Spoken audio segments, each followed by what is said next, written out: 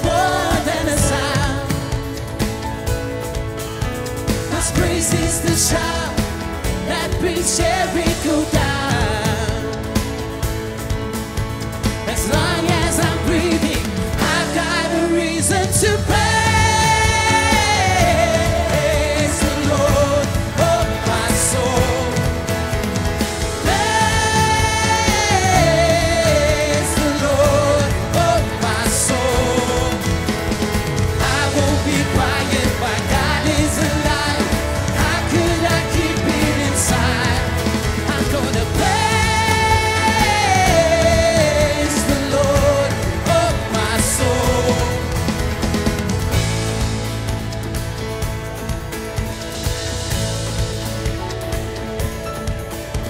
I'll praise 'cause you're sovereign, praise 'cause you reign, praise 'cause you rose and defeated the grave.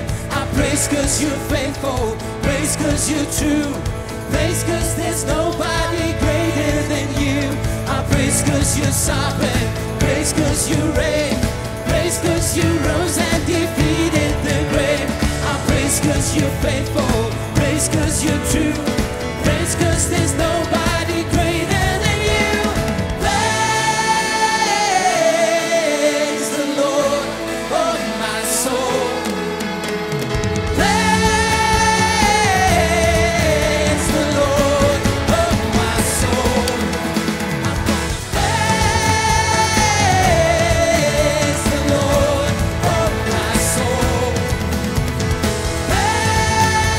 Praise the Lord of my soul.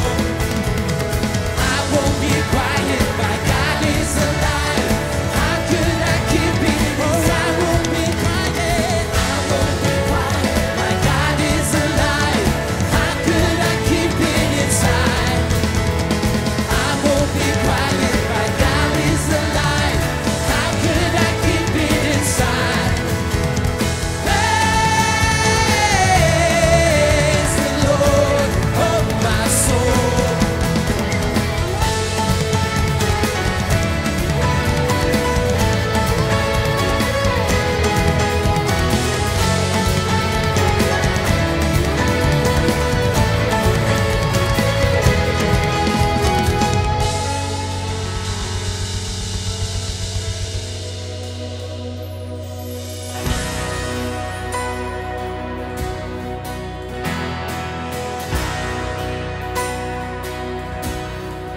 I searched the world, but it couldn't fill me. Man's empty praise, treasures that fade are never enough. Then you came along and put me back together. And every design is not satisfying here in your love. Oh, there's nothing better than you. There's nothing better than you. Lord, there's nothing. Nothing is better than you.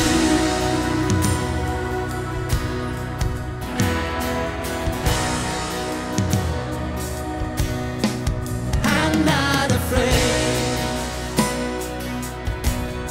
to show you my weakness, my failures and flaws. Lord, you see them all, and you still call me friend. 'Cause the God of the mountain is the God of the valley.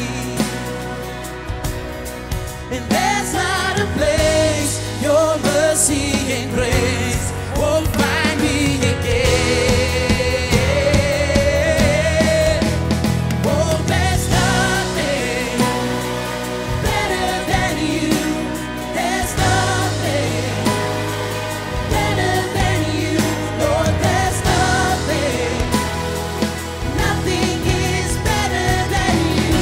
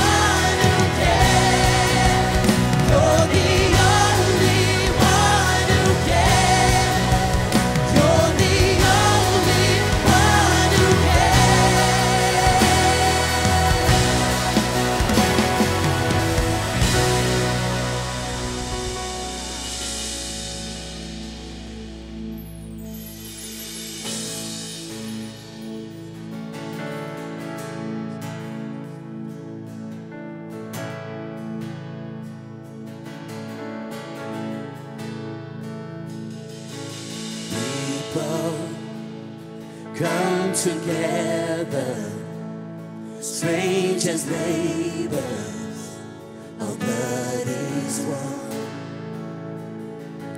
Children of generations, of every nation, of kingdom come. So don't let your heart be troubled, but hold your head up high, don't fear no evil. Fix your eyes on this one. God is madly in love with you. So take courage, hold on, be strong. Remember where our help comes from.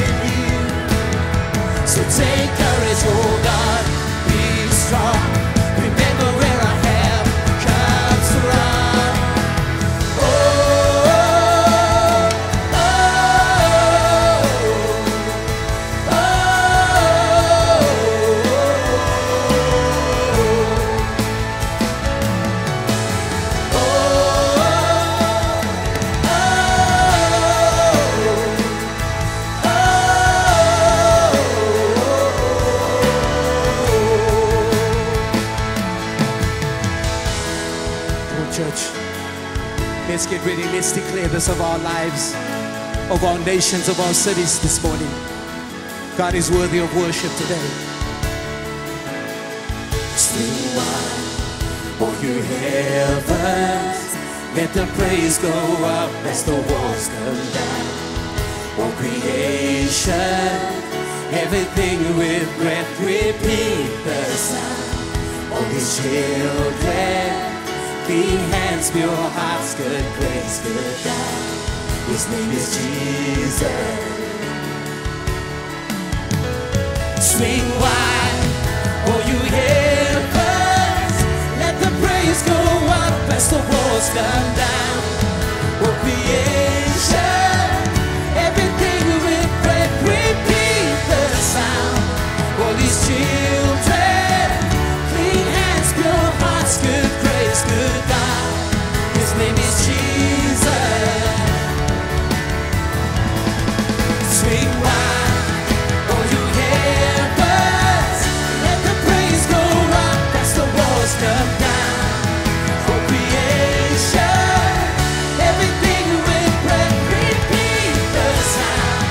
All His children, clean hands, pure hearts, good grace, good God. His name is Jesus.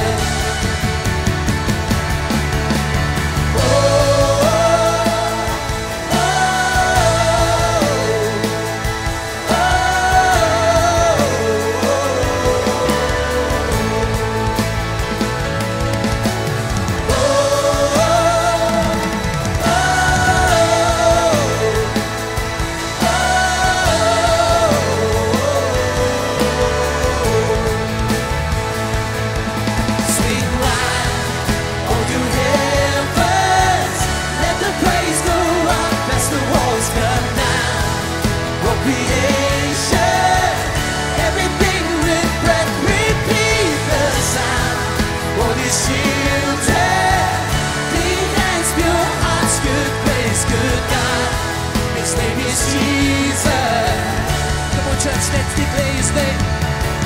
Jesus, our redemption, our salvation is in his blood.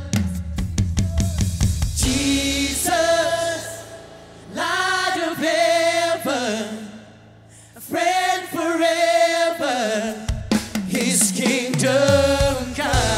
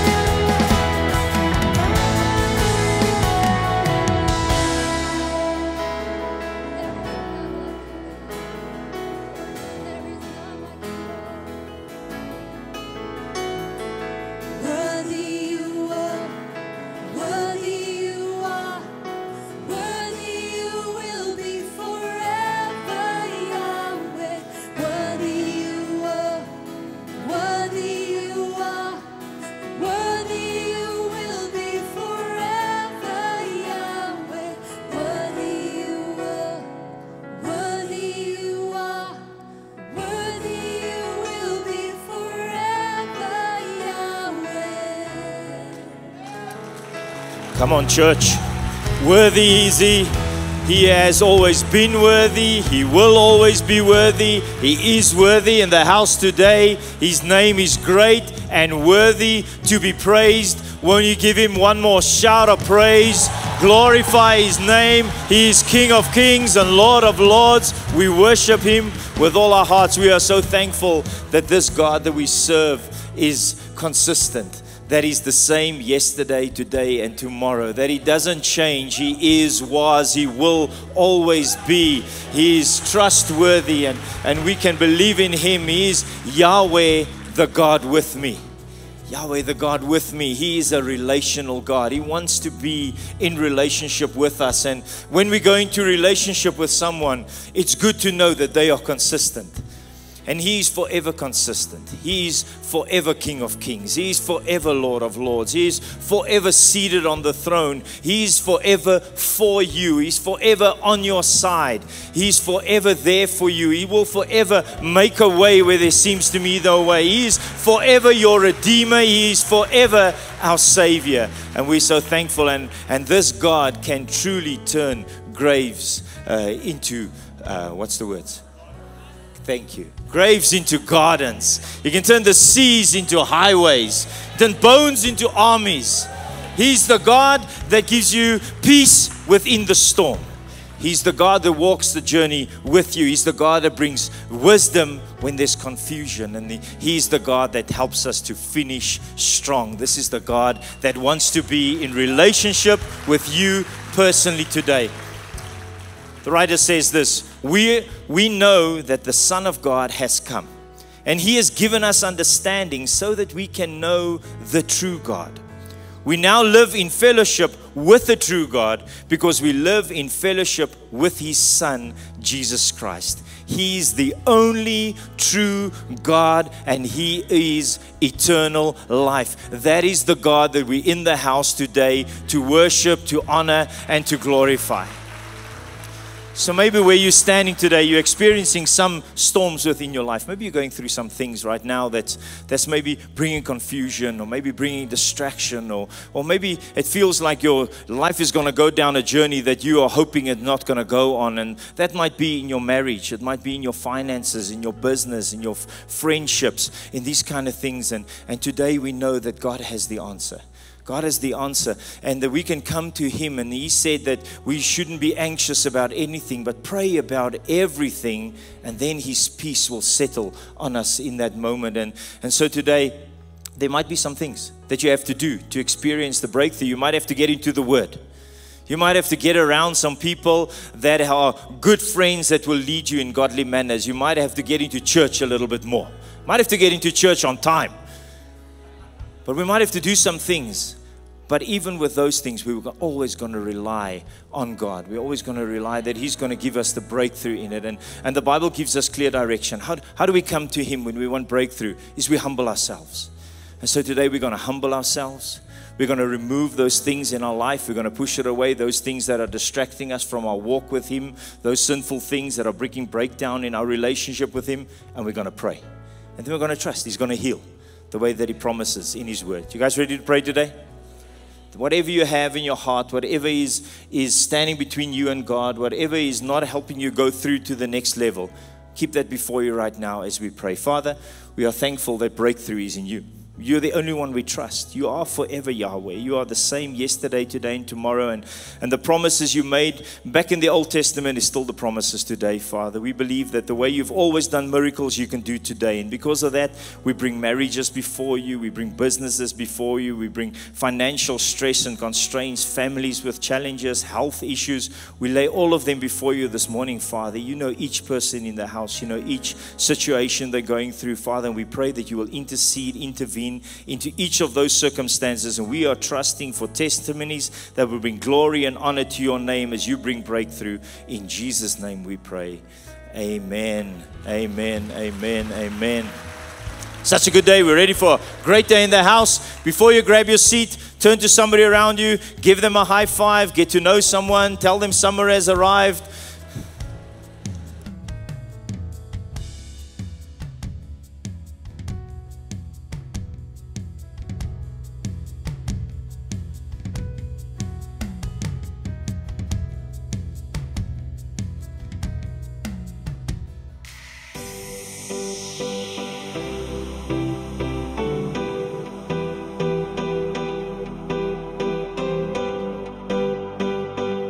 This course is going to teach us how to discern the wilderness season. Okay, very important.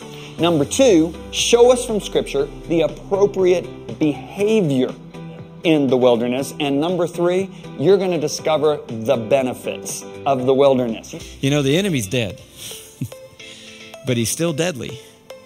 His power's broken, but he's still talking. And Jesus is going to show us in these next few weeks together how to stop listening to him and start walking with Christ. All of us have a call of God on our life, and every single one of us are given unique gifts by God to accomplish that calling. People are drawing back. They're shrinking in fear. Instead, we should be multiplying, advancing the kingdom. This is what we are called to do. This course will certainly build your faith to do that. Awesome.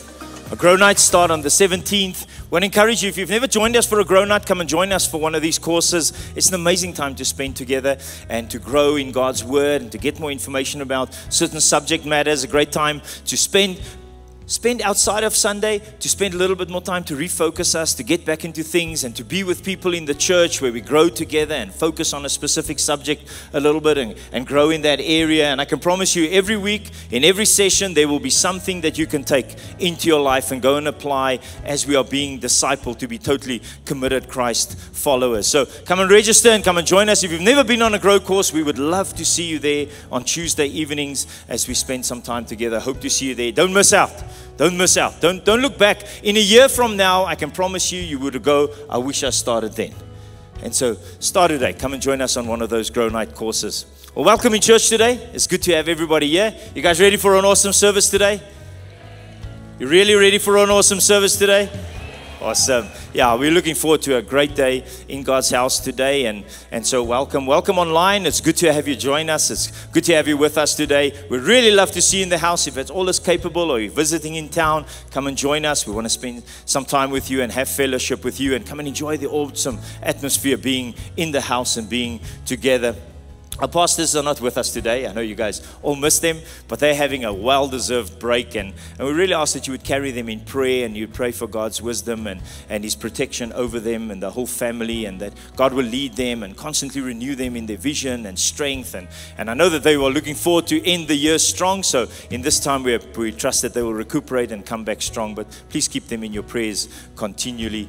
And so today, if you are visiting us for the first time, it's such a great honor to have you with us. We always look forward to people visiting our church, and we know that in every week, in every service, there are people that has joined us for the first time. So whatever the reason that you're here every day, we are so glad that you are with us, that you're spending this time together. Church, won't you welcome those that are visiting us today for the first time? It's awesome to have you in the house. And looking forward to grow with you. If maybe you've been looking for a church or a place to call home, a place to be planted, because you know when you're planted, you can grow. And so we trust that this might be the place for you. So we invite you, come back for a few weeks, get to know a few people, and maybe God will show you clearly that this is the house for you. And if that's maybe in your heart and you want to grow a little bit more, or know more about our church or what we stand for, what we believe, I want to encourage you as you go out the doors to the left-hand side, there's a section there, you will see it's called Next Steps. The guys that are there are ready to answer you any questions you have, anything that you maybe want to know about, anything that you want to know more about our church. Go and check that out and then come join. We look forward to seeing you next week back here again. All right, great. Watch the screens and then we'll get into the service. Hi church, I hope you're well today. Pastor Shelley and myself and the girls are just taking a week off, and we really wish that we could be with you today, but I know that you're going to have a great day in God's house, and we trust in God that we're going to finish the year strong. And what I want to do today is that I want to just encourage us in our giving. I want to read you a story about what God does in our life through the church. And you know, what God is doing through Imagine Church is absolutely amazing. So many testimonies that we've been receiving about what God is doing in people's lives and how He's touching people's lives, healing families, changing children's lives, restoring relationships, and just the breakthrough that people are experiencing in their life. And it all happens because of what God does through the local church.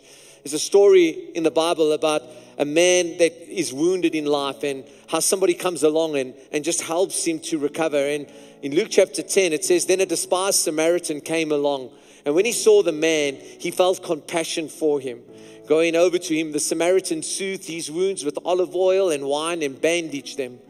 And then he put the man on his own donkey and took him to an inn where he took care of him. The next day, he handed the innkeeper 2 silver coins, telling him, "Take care of this man. If this bill runs higher than this, I'll pay you the next time I'm here." What an incredible story. This man's beaten up on the journey of life, and he finds himself unable to progress. And a Samaritan, which would have been an ordinary man, it would have actually been somebody that was despised by society, comes along and he sees this man in pain. And he takes care of him. He reaches out and he inconveniences himself. He gives of his resources to make sure that this man is healed. And he says to the innkeeper, if there's anything that goes over what I've already given you, I'll come back the next day and I'll make sure that I'll settle the bill. But just take care of this man. You see, the church is like an inn.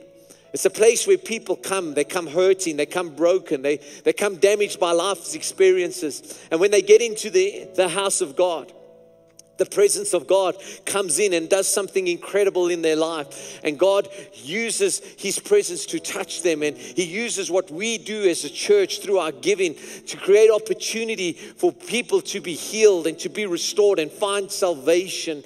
And that's what our giving is. It's what a church is. It's about you and I giving of what we have so others can experience the goodness of God. And like I said earlier, God is doing incredible things in people's lives. And I want to encourage you today that our giving is making a difference and your giving is changing other people's lives. And I love the story is that it says that he gave on the first time that he came to the inn. And it says when he came the next day, he gave whatever he needed to. And it talks to us that our giving is not a once-off thing. It's a lifestyle. It's a continual action.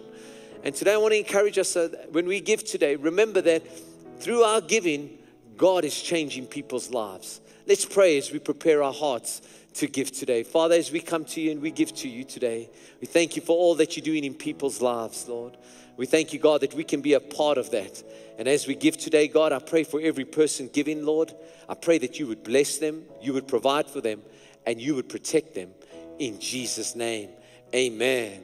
Well, today you're going to be blessed with the word of God. I know that you're going to be encouraged through God's word, and we are so delighted to have Pastor Larry Elliot with us. He's from Rhema South Coast Family Church down in the south coast of Natal. And whenever you're in that area, go past, visit their church, a great church there.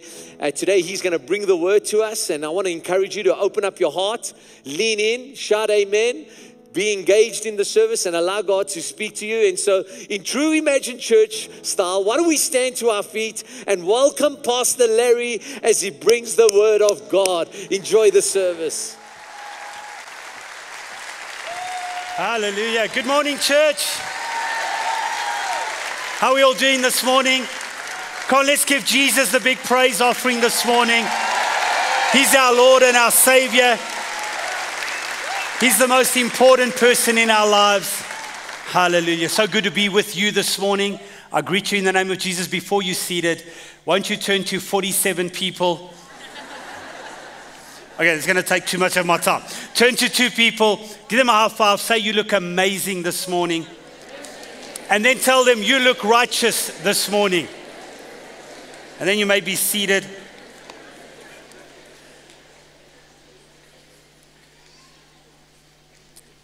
I just want to introduce you to my beautiful wife, Mandy. And for those of you who don't know, she is Donovan's older sister. And we're so grateful that we can be here in the house. Please just stand and greet the people.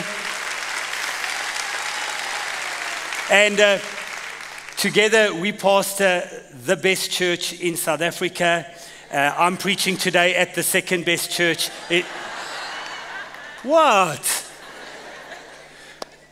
Now, I know you think this is the best church in South Africa, and so you should. And so you should. That's why you're here. And I just want to honor your pastors. They are amazing leaders. They love Jesus. They built a great church here. And I know they love you and they love the kingdom of God. And so we really love and appreciate them. Why don't you give put your hands together for your pastors and just appreciate them this morning. Well, it's such a joy to be with you today, and I'm really excited to bring the word of God. Are you ready for the word this morning? I want to talk to you today about staying the course. Look at the person next to you and say, run your race. And we read here in 2 Timothy chapter 4, verse 7, the Apostle Paul speaking to his spiritual son, Timothy, he says, I have fought a good fight. I have finished my course. I have kept the faith. And we see that Apostle Paul was ending the end of his life, and he was passing the baton, so to speak, onto Timothy and the disciples that he'd raised up. And he was saying to them, listen, there was a course I needed to run. There was a race I was in, and I fought the good fight. Notice, it was a fight, but it was a good fight. Look at the person next to you. So you're fighting the good fight. And the reality is we do not want to get to the end of our lives and realize we've been in a race, but we've been running the wrong race. There's an old proverb which many motivational speakers use, and it goes like this. Many aspiring people have taken time and effort to climb the ladder of success through their lives, only to reach the top at the end of their lives and discover that the ladder was standing against the wrong wall. And you and I need to be sure that if we're climbing the ladder of success, if we're running the race, you see the world wants to define what being successful is, what being great is. They want to tell you, if you have this, then you're successful. If you accomplish that, then you're great. And if you do this, but in saying that, they're also saying, if you don't do that and you don't have this, then you haven't made it. And how the world is incorrect in defining what living life is, because the only way to define what life is by reading your Bible and discovering God's plan and God's purpose for you and for mankind. And so Paul goes on in verse 7 in the Message translation. It's so beautiful. It says, you take over. I'm about to die. My life and an offering on God's altar. This is the only race worth running. This is the only race worth running. And in other words, I've run hard right to the finish, and I've believed it all the way. Say, I've believed it all the way. Now listen, Paul wasn't perfect. Paul made mistakes. If you read the Bible, you'll see he got into arguments about different things. He at some point in his life went through so many trials and circumstances. He was shipwrecked. And I'm sure there were moments in his life where he wondered, where is God in this? How am I going to get through this? How will I negotiate through this situation? But through all of that, he looked back on his life and he saw God was faithful, God's word was true, and he had held to his faith. He had trusted God and he finished his course. Say, I'm going to finish my course. And so we see today that staying the course means keeping the faith. And keeping the faith means that I no longer live for myself, but I have an eternity mindset. I realize the race I'm running here on earth is defined by how I end my race and who I influence for eternity. That's what being a disciple is. It's serving Jesus and following Christ's plan for our lives. Being part of building and establishing the kingdom of God. In the Amplified, it puts it over so beautifully. In verse 7, he says, I have fought the good fight, the worthy, honorable, and noble fight. I have kept the faith. I've held firmly to what I believe. I've held firmly to what I know the word to say. So staying the course means that I don't get caught up in the politics of life. I don't let the obstacles that come my way stop me or deter me from staying on the course. I don't get caught up in the things that would distract from who God's called me to be. I keep my eyes on the Lord. I keep my eyes on Jesus. And in those obstacles, I aim to please God. I live to honor the leaders that God has placed in my life and fulfill the vision of establishing God's kingdom and fulfilling what God has placed on my life. Look at the person next to you. Say, you are a champion. So you see, we need to ask ourselves this question then. On what wall should my ladder be leaning? So that I'm sure I'm running the right race, that I'm staying the course. Well, if we turn to Scripture, we discover this, that people are God's building. And so we realize today that people are always God's priority. Salvation is the wall, and the building is the kingdom of God. And so if I'm laboring in the kingdom, if I'm building the kingdom, then I'm climbing the ladder of success, because it is all about people. It's about winning others. It's about consolidating and establishing them. It's about discipling them, which means helping them get on the course and run their race, and then sending them out to do the same thing for somebody else. You see, I don't know about you, but I'm here because someone else took an interest in me. Someone else cared enough about me and my family to say, listen, you need Jesus in your life, and here's how you can get connected with him, and here's how to follow him, and here's how to serve him. The truth is, God had someone else in mind when he saved you. And if we're going to be selfish and just live our lives for what we get out of it, we're going to miss out on everything that God has for us to accomplish. In Ephesians 2 verse 20 to 22, it puts it across so beautifully. It says, having been built on the foundation of the apostles and prophets, Jesus Christ himself being the chief cornerstone, in whom the whole building being fit together grows into a holy temple in the Lord, in whom you also are being built together for a dwelling place of God in the Spirit. So if we're going to run our race, if we're going to stay this course, there are a few things we need to be aware of and we need to understand. And number one is we need to recognize that we have been called. Say, I am called this morning. You see, and sometimes what we think is we'll look at certain people and we'll look at certain preachers or pastors or churches and we'll say, yeah, no, they definitely called, as if we're not.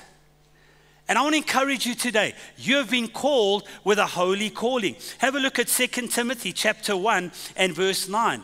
It says, he has saved us and called us with a holy calling. Wow, you're not just called, but you have a holy call. Hallelujah. And notice it's not according to your works, but it's according to his own purpose and grace, which has been given to us in Christ Jesus before time began. So here's the thing. You need to be convicted in your spirit. You need to believe that you are called, not only called, but you're called by name. You see, when you're convicted of that, conviction is so important in your faith, because without conviction, you don't know what you believe. And so when storm comes, when a problem comes, when a situation comes, it can so easily bump you off where you need to be going. But when you have a conviction, you remain intentional. You remain focused. Can you say amen? And so what happens is, all that obstacle becomes, all that storm becomes, is just another opportunity to see how great God is, to see how faithful God is, to see the word working in your life. You see, and then others will look at you and say, wow, how did you get through that? And you can turn to them and say, I'm so glad you asked. And you get to witness. You get to share the goodness of God that will in turn build them. The second thing you need to understand this morning is you need to know not only are you called, but you're called with a purpose. Say, I have purpose this morning. And you see, if you're going to run your race, then you need to know what your purpose is. In Isaiah 45 verse 3, it says this, a promise that the prophet Isaiah shared with the nation of Israel. And we can apply it to our lives today. It says, I will give you the treasures of darkness and the hidden riches of secret places, that you may know that I, the Lord, who have called you by your name, am the God of Israel. So when we start to recognize our call, when we start to recognize that God has called us and purposed us, you know what happens? We step into his provision. And he begins to share secrets with us, unpack things in our lives that we didn't previously understand, so that we can walk in the fullness of his provision, so that we can complete the course he's put in front of us. And you see, this happens in layers. It doesn't happen all at once, because God understands it's line upon line, precept upon precept. So as I get established in truth, as I understand that truth and walk in that truth and apply that to my life and I'm faithful in it, God can unpack the next level or the next layer of what that means, because now he can trust me because I've proved to him I'm walking in what he already gave me. And you see, sometimes we miss out on that blessing and that favor in an area because we're being unfaithful in an area God's already shown us something. And so obedience becomes part of running that race. So let's talk about our purpose. You see, establishing and discovering your purpose is so important. And the thing is this, is that purpose, when we hear the word of God, can be very general. Not in a negative way, in a positive way. So how does it become specific for my life? How do I know specifically what it is God wants me to do with the word he's given me? Well, the reality is this, is I start to believe in my call and I start to step out and trust God in his word. The word that is general becomes specific for me. Let me give you an example. How many know the Bible says that you should forgive so that you can be forgiven? How many know that's very general? But when I become a doer of that, then it becomes specific. In other words, who is it in my life that I actually need to forgive? And it needs to become a name and a person or a situation. Guess what happened? The general word became the specific word for me. And that's how I discover my purpose, by stepping out and being a doer of the word. In Matthew 28, there's another good example. It says in verse 19 and 20, "Go therefore and make disciples of all nations, baptizing them in the name of the Father, the Son, and the Holy Spirit, teaching them to observe all things that I've commanded you. And lo, I'm with you always, even unto the end of the age." How many know that's a very general commission? It's a very powerful commission. But how does it become specific? Is God telling me to go to China? Is he telling me to go to Togo? Is he telling me to move to the South Coast?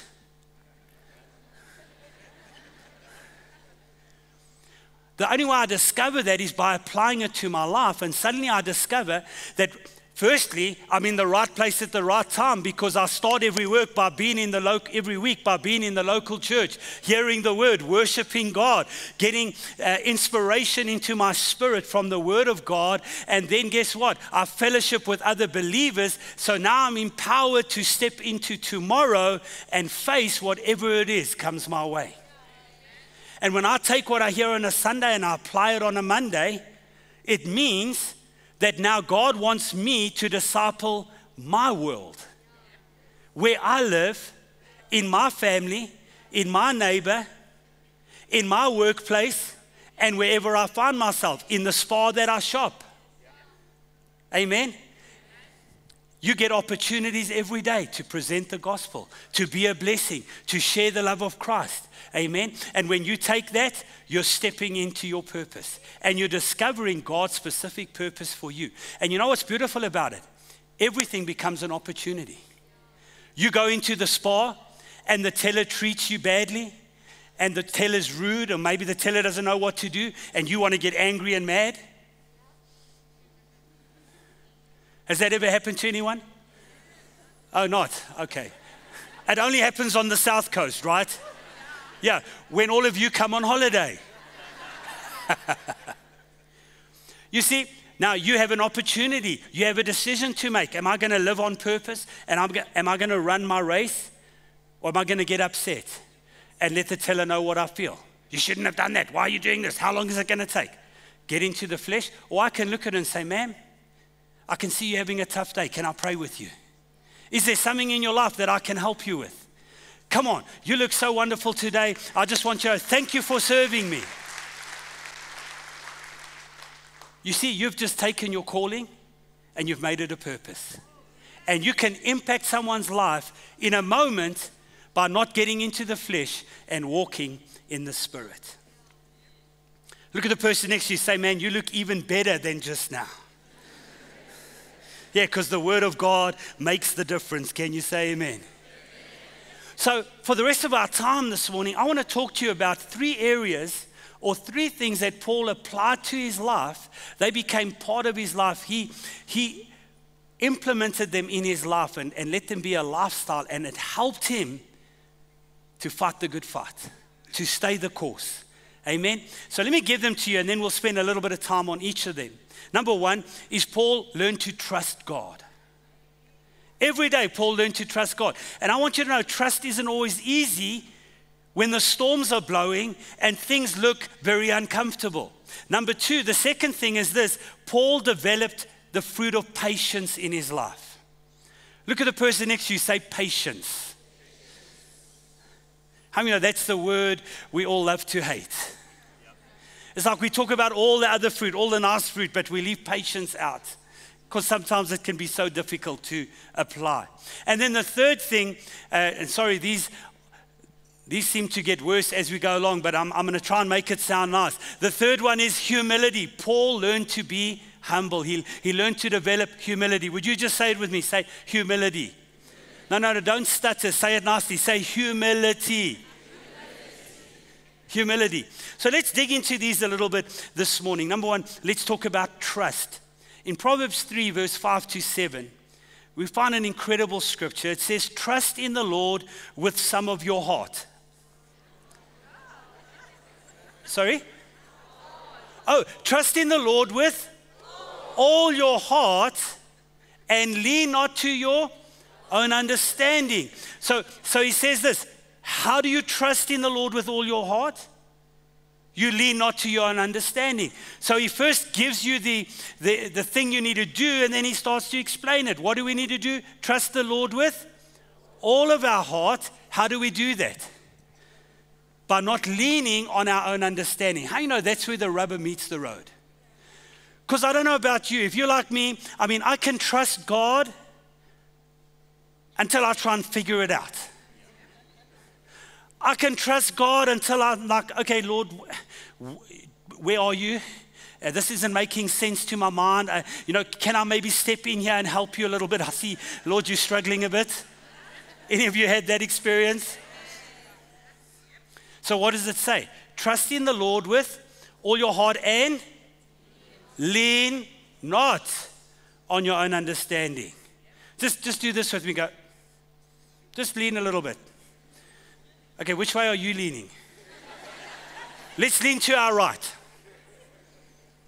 All right, what does it say? Trust in the Lord with all my heart and lean not. Just look at the person next to you. Say, stop leaning.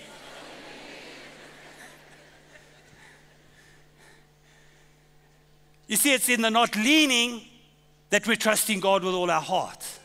And when we trust God with all our heart, look what happens. It goes on, it says, trust in the Lord with all my heart, lean not to my own understanding. In all my ways, or in all your ways, acknowledge him. So how do I trust in the Lord? I lean not to my own understanding. Number two, what do I do to trust in the Lord with all my heart? I acknowledge him in all my ways. This is getting so difficult. Because how many of you know? We want to acknowledge God most of the time, but not all of the time. For example, I'm driving down the road with Mandy in the car. She says something to me she shouldn't. And I look at her and say, you shouldn't have said that. Aren't you a woman of God? Don't you know who I am? And I get angry. Guess what? I'm not acknowledging the Lord in all my ways. And just to be honest, it's normally the other way around. But I'm preaching, I'm up here, I've got the mic. Let's just roll with that a little bit. But you see, if I'm going to trust the Lord, I've got to acknowledge him in all my ways. And that means even when I'm struggling, even when I'm not getting it right, I can still acknowledge the Lord and say, Lord, you know what? I'm not doing great in this area, but I thank you. I'm trusting you. You're going to help me get better. You're going to help me do better in this area. We love to pray for other people. Lord, just help Mandy do better. And the Lord's like, well, why don't you do it first, Larry? Set the example. Amen? So acknowledge him in all my ways. And listen to this. He will direct your path. Do not be wise in your own eyes. Fear the Lord and depart from evil. So trusting the Lord involves all of those categories. But I want to focus on two things. Let me first give you the definition of the word trust here from the Hebrew direct translation. It says, trusting is having a complete reliance and confidence in God as the one true, all-powerful, sovereign God who is the only one who can help you live a fruitful life. So trusting God is having confidence that He is who He says He is, that He'll do what He says He will do, and that He'll come through for you. But notice something else here that's really beautiful is this word direct. It says when we do this, what's He going to do? He's going to direct your path. In other words, He's going to show you how to run your race. He's going to show you how to stay on your course. And this word direct is beautiful because it actually means this. The word direct means this, that He Himself will make your path straight. He Himself will remove the obstacles out of your way that are preventing you from running your race. And listen, under God's direction, He will ensure that you're prosperous and successful in whatever your endeavor is. Wow. So when I start to trust God, it unlocks things in the spiritual realm that empower me to keep running my race. Number 2, patience. Say patience. All right, let's look at patience, and patience we need if we're going to finish strong. In James 1 verses 1, it says, James, we'll read down to verse 5, it says, James, a bondservant of God and the Lord Jesus Christ, to the 12 tribes which are scattered abroad. Greetings, my brethren, count it all joy when you fall into various trials. Now, how many know when I first read this, I really thought Pastor James had lost it. Because how do you counter joy when everything goes wrong? It doesn't make sense to the natural man. Well, you first got to be trusting God, because then you know you don't lean on your own understanding, and you realize that what James was saying, the way you can count it all joy, look at the next word, it says knowing. You see, you can count it all joy when you know something. And what is it that you must know? That the testing of your faith produces patience. And let patience have its full work so that you may be perfect. Say perfect. Complete. Say complete. And look at this. Lacking nothing. So here's the thing. Are you lacking some things? Then guess what? God needs you to develop some more patience. And how are you going to develop that patience? You're going to use your faith in your trials, because that will make you strong when it comes to patience. Say, I'm patient. Now remember this, patience does not mean wait a little bit longer, because that's all what we think patience means. Patience isn't waiting a little bit longer. Patience is how you wait a little bit longer. You see, patience is the ability to stay consistent and the same while things are not working out the way you want them to. So the fruit of patience empowers your faithfulness. It means you keep doing what you've always done according to the word, even although maybe yet you're not seeing the result you want. And when you grow to that place, God gives you and I a promise. He says, you will be complete, lacking nothing. And then verse 5, He gives you the key. He says, if you lack wisdom, ask me and I'll give it to you. So He's saying, even if you're struggling with the patience, if you're struggling in this area, just come to me, be honest, be open, ask for my wisdom, and I will give it to you liberally. Hallelujah. Patience is such a beautiful, beautiful fruit. And then finally, the third thing that Paul developed in his life that helped him to stay strong and to finish his race was he developed humility. And here in 1 Peter 5, verses 5 and 6, it brings it over so beautifully. It says, in the same way, you who are younger, submit yourself to your elders. All of you, say all of us, clothe yourself with humility towards one another, because God opposes the proud, but He shows favor to the humble. Humble yourself, therefore, under God's mighty hand, that He may lift you in due time. Here's the incredible thing about humility and the difference between pride and humility. You see, pride is you trying to lift yourself. And when you try and lift yourself, you've got to keep yourself there. Humility is recognizing that God's the one who will lift you. And when you let Him lift you, He's the one that keeps you there. So you're able to rest and be who you are. I love to say it like this: humility is what protects your heart and keeps it tender. And you know why I know that? Because if you study the word humility in the Bible, if you take it from the old Hebrew, the word humility actually refers to an apron.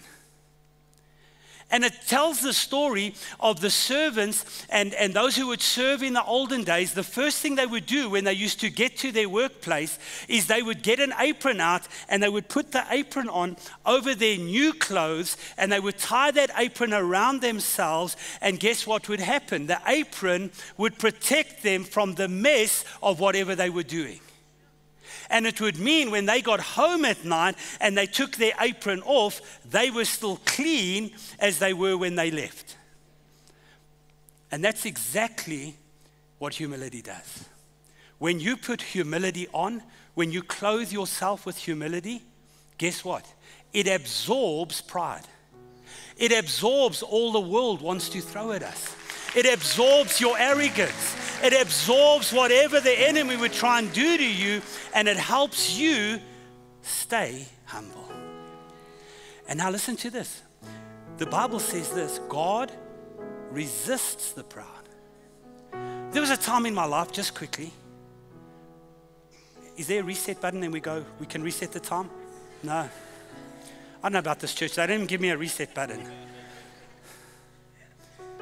There was a time in my life where I was binding the devil. I was like, devil, I resist you. I stand against you.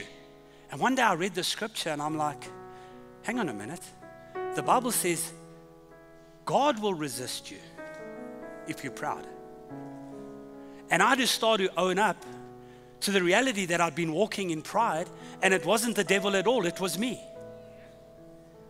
Because you see, the Bible says that he gives grace to the humble, and grace is a divine empowerment to do what you couldn't do.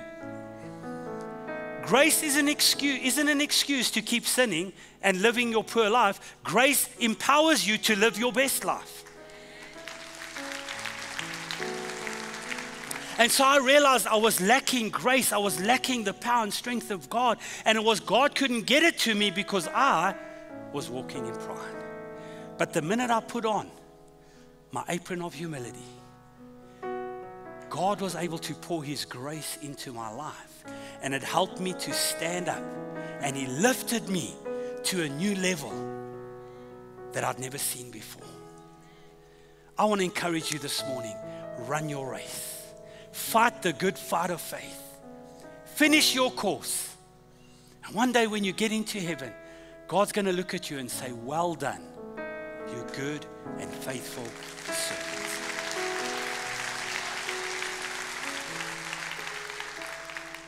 So grateful to be here this morning. I can sense God's glory here.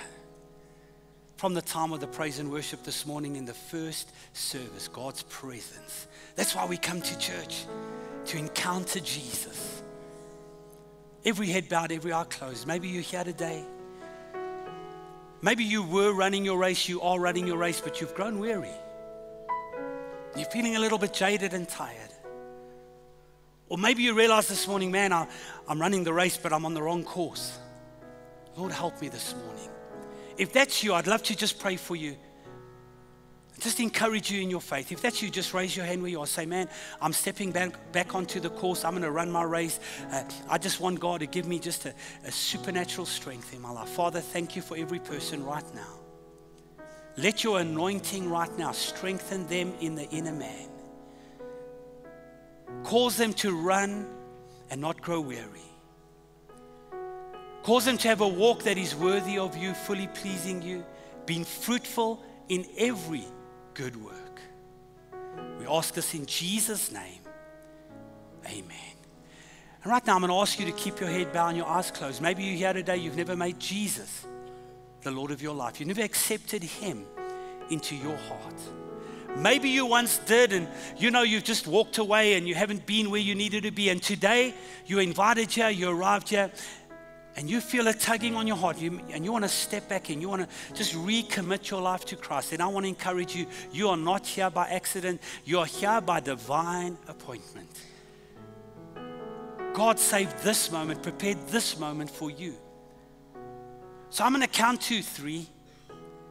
And on the count of 3, I want to invite you, if that's you, to raise your hand and say, Larry, would you include me in that prayer you're going to pray? We're going to pray from Romans chapter 10. Verse 9, it says, if you confess and declare with your mouth Jesus is Lord and believe in your heart that God raised him from the dead, you will be saved. Number one, know today that God loves you and he cares about you. 2, that he's on your side and he's got a best plan for your life. And number 3, would you raise your hand if that's you this morning? I want to pray with you. God bless you, God bless you, God bless you. Just keep your hand up for a moment. I'm going to lead you in a prayer. I'm going to ask the whole church to pray with you. This prayer from Romans 10:9. But perhaps there's one more person who'd say, yes, today I want to make Jesus the Lord of my life. I want to rededicate my life. I want to run my race. Would you raise your hand and join those who already have? Let's pray together this morning. With your hands raised, just open your heart, be sincere. Let's pray together. Say, Father God, in Jesus' name, I declare that Jesus is Lord. I believe in my heart that God raised him from the dead, and I accept him into my heart today. Father God, thank you for saving me. Amen. You are now born again. You're washed in the blood, and I'm so grateful for your life. God bless you. We love you, and enjoy the rest of your day. Well, thank you so much, Pastor Larry. If that message touched you at all, let's give Pastor Larry a great hand. Thank him for the message today. You're all going to go out and get your aprons right now. You guys looking forward to a great week? Great message, been encouraged, been strengthened. Such a great day. If you made that decision today, if you either made it for the first time or you recommitted your life, we are so excited for each of you that have made that decision today. And we would love to walk this journey with you. And so there's a team when you leave the building, just on the left-hand side, there's a next steps area. They'd love to spend some time with you, maybe chat about the decision you've made and maybe give you something that will help you on this journey. And then you've got somebody you can chat with next time. When you come and you have questions, they would love to chat with you. So please go and meet with them. Go forth, enjoy your week, have an awesome one, touch the people in your lives, draw people towards Jesus through the way that you live.